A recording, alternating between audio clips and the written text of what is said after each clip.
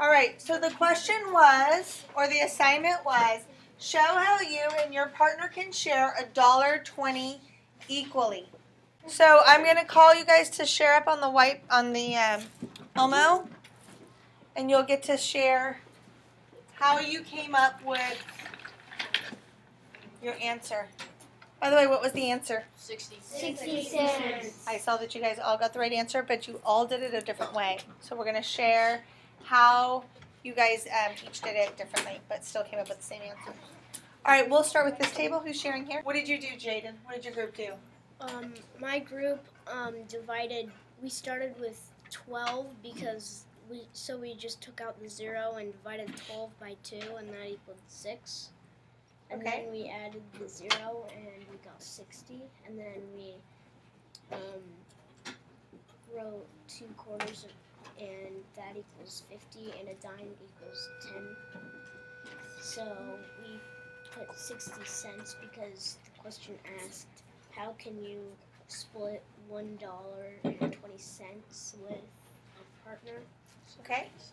So you came up with your answer that you're going to have 60 cents each, and then you explained how that would work in coins. My group and I we worked with dimes, and we did it like if we were having 2 people, as in like partners doing 10, and they get 10 each until they get up to an equal amount. Okay, so show us how that worked, like if you were dividing them.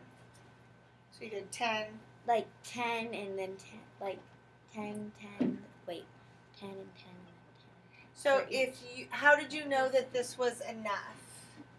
Because it all together is 12.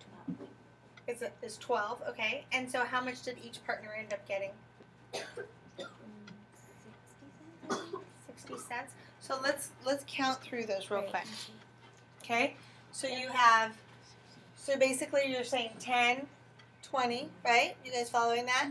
So if you were sitting with a partner and you were divvying up something, you would be 1 for you, 1 for me type of thing. So 10, 20, 30, 40.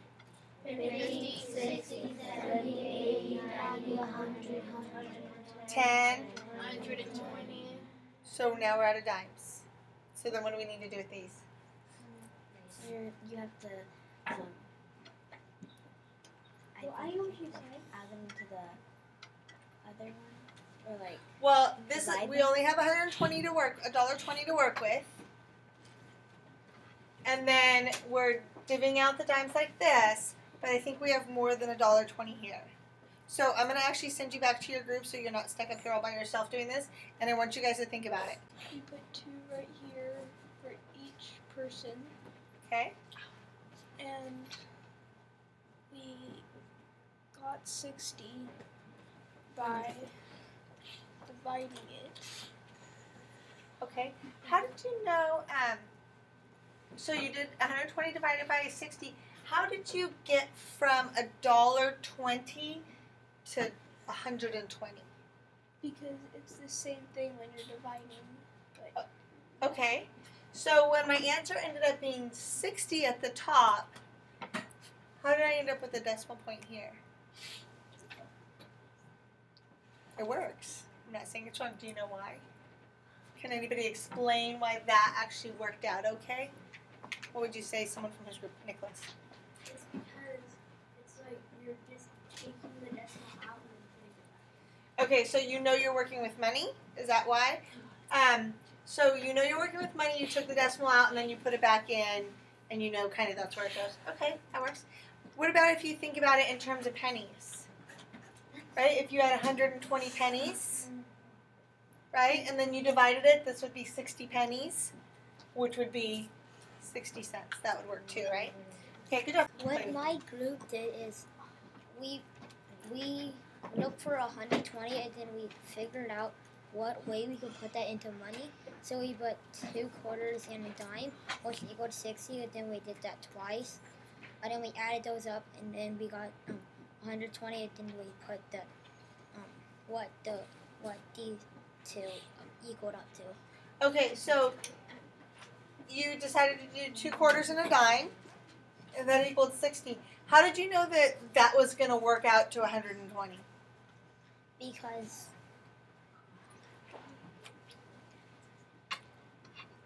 Because 25 plus 25 and 10 equals 60, and 60 plus 60 equals 120. Okay. What my group and I did was split 120 in half. So the first thing we did was half of 20 equals 10. And then we did half of 100, which equals 50. And then we added 50 plus 10, which equals 60. And then 60 plus 60 equals 120. So in that case, each person gets 60 cents. How many of you thought of doing it that way? That was kind of a different way. I didn't have that one in my head. So it's funny, her whole table thought it that way. So they did half of the 20 cents, half of the dollar, and then they added those two halves together. Good job. We did it the same way Randy's table did. First, we had 2 divided by $1.20. When you said 2 divided by $1.20, 120. divided by 2. 2. Right. So we say this first and then divided by that number. That's all. But other than that, it's really good. I mean, it's really So we changed our answer because we had too much for each of, if you were sharing with 2 people, if you were sharing with one person, you do 10, 20, 30, 40, 50, and 60, and then you'd both get 60 cents. okay. So you guys figured out where you made your mistake. Tell me if you notice something familiar about this problem. Together, Marnie and Serena have $1.20. They want to share the money equally. How much money will each girl get? Does this look familiar to you guys? Yeah. Yes, it does. So, we already know what our answer is, but let's go ahead and if this was a new problem we were doing on our own, the things that you would want to look at. What do I need to find out? We need to find out, who can tell me in their words, what do we need to find out? Okay, so we're going to find out the amount. Go ahead and write with me. Amount each girl gets, right? What information do we need to use? We need the total amount, which was how much? $1.20. And divide it into how many equal parts? 2. To represent, who would like to tell me in words, what does the 2 represent? The 2 girls, there you go. All right, how will I use this information? I will use coins to model the money, is what we're doing here. Obviously, you didn't do it this way on your whiteboards because you don't have any money. I mean, you might have money, but you don't have any cash right now. So let's do this modeling with money. You can make $1.20 with 4 quarters and 2, what, Ethan? Dimes. I'm asking Ethan because this is how his group did it. They did the actual coins, they split it up. Circle the coins to show the 2 values, so the 2 sets. So we had, if we go by Ethan's, this is exactly what their group did. So each girl gets 2 quarters and 1 dime, which equals 60 cents. Okay? You can act this out with coins that are not these coins. So using different coins, let's talk about table 4. Didn't they kind of use coins to act out theirs? Yeah. They didn't show the coins, but they showed the value of each of the coins. What was the value of each of their coins? 10 cents. So they used what coin? Dimes. And so that would be another way. So if we were going to describe another way you could act out the problem with coin, we could say splitting dimes evenly. What would be a third way? Since we've already done dimes and we've already done 2 quarters and a dime, what could be another way you could split this money equally? I'm going to go ahead and let you write your own explanation. And everybody has at least one because we did another one. I kind of talked about it. Okay, Bella. In order to equal 60 cents, I did 40 pennies, 2 nickels, and 1 dime. So 40 pennies, 2 nickels, and 1 dime. So the 1 dime is 10 cents. 2 nickels is another. So 10, 20 plus the 40 is 60. So you could divide, each girl would get 40 pennies, 2 nickels, and 1 dime. Okay? Who did a different way? Lydia. I can use 100 pennies, and each girl would get 50, and 40 nickels and each girl would get 2 nickels. Good explanation. So she said each girl would end up with 50 pennies and 2 nickels. She did a nice, good explanation. I'm just writing quick because I can't write it all. Josh, Tom, and Chuck each have 40 cents. How much money do they have together? What do I need to find first? How much they have all together? What information from the question do I need to use? 40 cents each. And how many people are there, class? 2. 3. How will I use this information? Am I going to add, subtract, multiply, divide? What operation am I going to use? Use this information, we're going to do what? Multiply. Or we're going to do it over here with a model. Or use model. So while you guys are so advanced and you already know that you're going to multiply them, I'm going to go ahead and draw it out. So this is how I would draw 40 cents. There's a 25, which is called what? A quarter.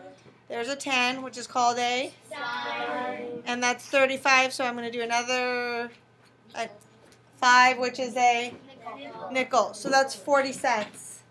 I could do that 3 times to make it nice and easy. Or I can challenge you. What's another way? 10, 10, 10, 10. Is that 40 cents? So this is person 1, this is person 2, and person 3 has a dime, a dime, a dime, and a nickel and a nickel. So now I'm going to count how much money I have. This is good money practice. You guys count with me. 25, 35, 40, 50, 60, 70, 80, 90, 100. which is called a dollar. $1.10, $1.50, $1.20. So we have that it's $1.20 with all 3 of them together, and they're 40 cents. How can you solve this problem using dimes and nickels? So without the quarter, if I was just using dimes and nickels, show me one way that you can solve that problem. Go ahead and do it on your own. So he said one person gets 4 dimes, and another person had 2 dimes and 4 nickels. Okay, and then the third person had 8 nickels, and then you just figured it out. Okay, that would for sure work.